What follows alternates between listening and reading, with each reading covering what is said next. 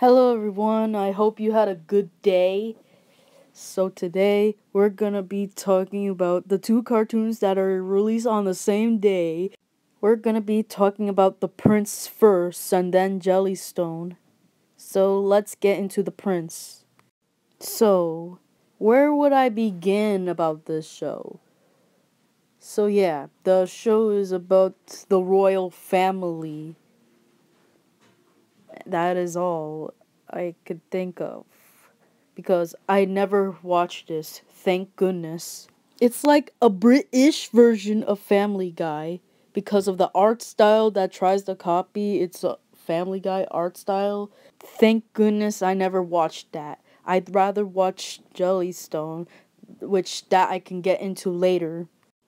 On HBO Max, this show was trending on number 1 while the other show is trending on number 7. Like, why? Just why this show that we hate is on number 1. I'm glad that this show got canceled for season 1 and never get renewed for season 2. Thank goodness. We don't want to see this abomination ever again. I hope the royal family gets angry about this show because they might ban it in the UK. Alright people, the moment you've all been waiting for, we're gonna be talking about Jellystone.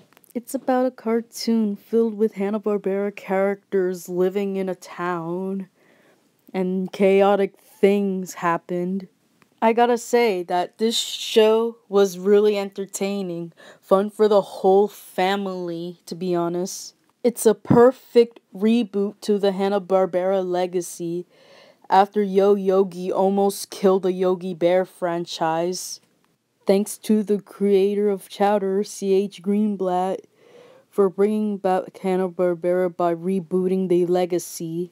I know some Hanna-Barbera fans doesn't like the show because of the gender changes and all that stuff. They be like, they ruined the characters. I hate it. I gotta say that I like the gender changes, and please do not get angry at my opinion because it's an opinion.